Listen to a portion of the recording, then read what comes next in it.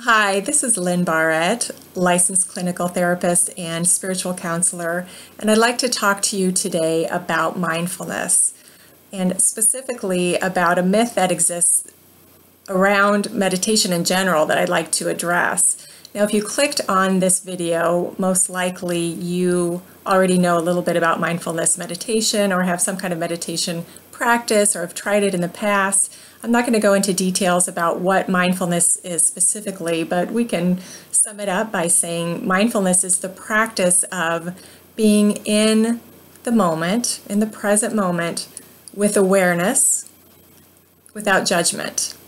That's kind of mindfulness in a nutshell, and you can Google that and find out more as you're interested. But I'd like to talk to you today about something I hear so much in my practice when I teach classes or workshops, do retreats, and that is that it's so easy for people to get discouraged in their practice because they say, I sit down and my mind is going 1,000 miles an hour and it's just too hard. I don't want to sit there and listen to my mind going 1,000 miles an hour. So they stop their practice and they're not meditating. So they're not getting the benefits of that meditation, right, of that mindfulness practice. And so I want to dispel that myth a little bit, that our minds have thoughts going on in there all the time, all day long.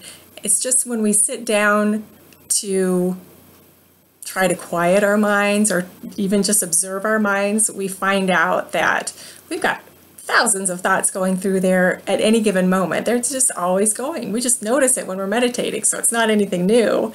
It's happening all the time. We just keep ourselves busy so we don't notice it. So, what mindfulness does is it helps us be aware that all those thoughts are going on in our minds, and it helps us practice not being attached to those thoughts that are going on in there. For example, if I'm sitting at my desk working at the computer and I have a thought going through my mind about the donuts sitting in the kitchenette down the hallway, I can be aware of those thoughts and remind myself, oh, well, A, I don't want to put donuts in my body. That's not the kind of food I want to eat. And B, I don't really even like donuts, so this thought is kind of useless to be going through my head, and I can just gently sweep it out and move on. If I'm not conscious that that donut thought is going through my head, what's going to happen is it's going to cycle in and out of there over time, and eventually I'm going to find myself walking down the hall eating a donut that I don't want, I don't even like, because our thoughts are that powerful, and our thoughts influence our attitudes, our behavior, and so it's important to be aware of what's going on in there. Our actions and our attitudes follow our thinking. Our actions and our attitudes follow our thinking. And what mindfulness does is it helps us be aware of, A, that all that thinking is going on in there anyway, whether we're aware of it or keeping ourselves busy and not aware of it or not. So we might as well be aware of it so we can do something about it. We can make sure that it's affecting our actions and attitudes and ways that we want instead of ways that we don't want. So just kind of that rule of thumb of whatever spends time in our heads is what guides the rest of us. Whatever spends time in our heads is what guides the rest of us. So pay attention to what's going on in your minds. The practice of meditation helps us to be aware of those thoughts and to be able to bring ourselves back to our anchor, whatever that is. And, that anchor means maybe we're focusing on our breath or a candle flame or an image, a picture, a word, a mantra. We notice our thoughts are going out, and then we bring it back to that anchor.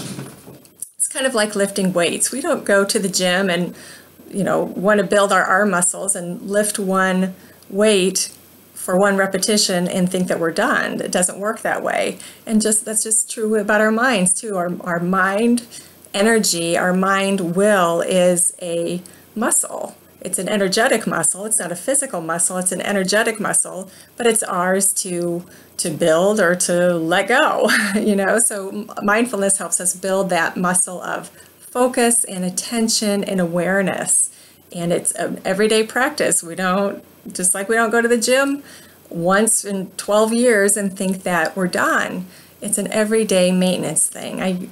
usually use the analogy of it's like brushing our teeth, right? It's maintenance. It's maintenance for our mind, like brushing teeth is maintenance for our teeth. We need to keep doing it because we still have teeth, and we need to keep doing our mindfulness and our meditation because we still have a mind. So it's a practice that needs to be consistent and ongoing.